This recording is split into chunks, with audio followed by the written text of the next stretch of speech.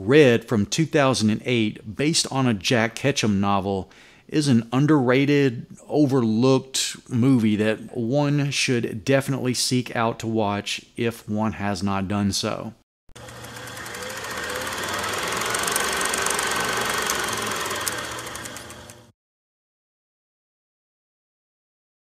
Hey everyone, I am Jan Man. Red, as I mentioned earlier, is based on a Jack Ketchum novel. And if you are not familiar with Jack Ketchum, he's often ascribed to writing horror. However, I would more accurately describe his work as things that occur in them are horrific, but they're often based on real things, meaning that there usually aren't monsters and vampires and that kind of stuff. It's all monstrous in the everyday. And this is no exception, though it's not as hard-hitting and something that really pushes the envelope like The Girl Next Door. Even though that movie is based on a true event, this one is about an older man played by Brian Cox. He is fishing one day with his dog Red. Some boys come out there and they are armed with guns and they try to rob him. Before they leave, they end up, spoiler alert, kill his dog. This is a dog that he's very close to, has a lot of personal attachment to, and the movie becomes about him trying to get these kids who, for the most part, showed no regard for him or that dog's life, killing the dog in cold blood.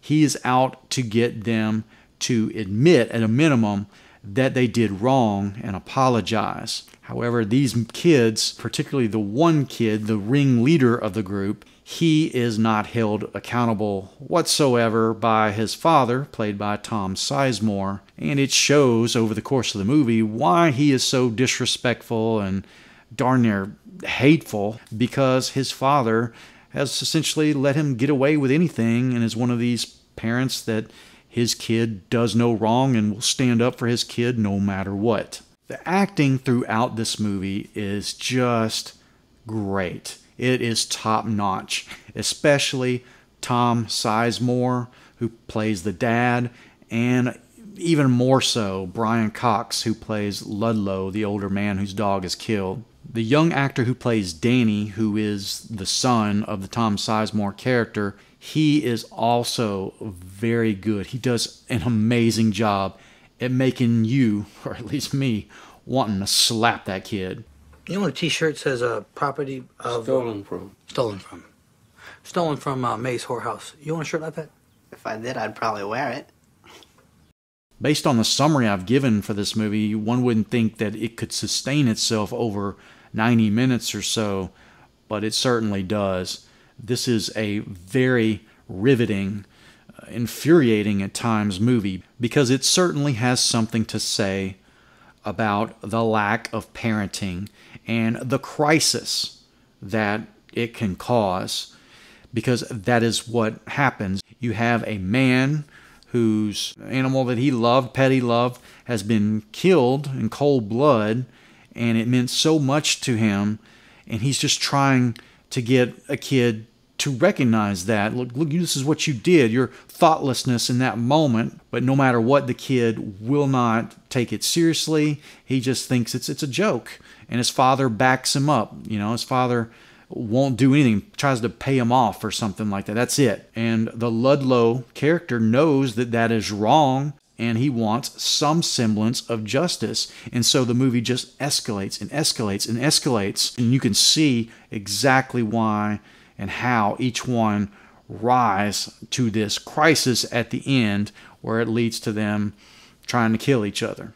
Some people don't want to watch a movie about an animal being killed. They'd rather see people being killed than the animal. And it's not pleasant, as portrayed in this movie, to watch, but there is a great story around this, and it matters significantly to the plot. The movie very much has its heart in the right place, and by the end, when Ludlow realizes how extreme that he's taken things, there's a lot of mixed emotions about that. You can feel his sadness that it got to that point and the regret that it got to that point, and how living with that is going to be just as difficult perhaps as living with the way his own troubles with his own son that's revealed earlier in the movie has sort of plagued him as well. The movie also caps off with a very sweet, very optimistic note as well that works just right.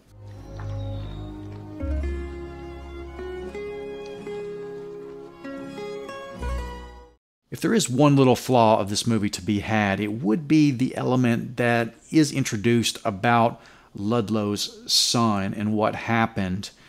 While it makes sense as to why he might escalate to the point as that he does as the movie goes on, it gives him a foundation as to why he would take it to that extreme. At the same time, on some level, that story really isn't needed, because I think the events that unfold could have just unfolded naturally without that, and it would have been fine without it. So it's on one hand, it helps the story, but on another hand, it almost brings what's being told to a halt so that he can reflect back and tell this narrative about what happened with his son. Otherwise, this movie is great. Well performed, very well performed, well directed. There is a very powerful message here that is both haunting, infuriating, and satisfying, and kind of sweet.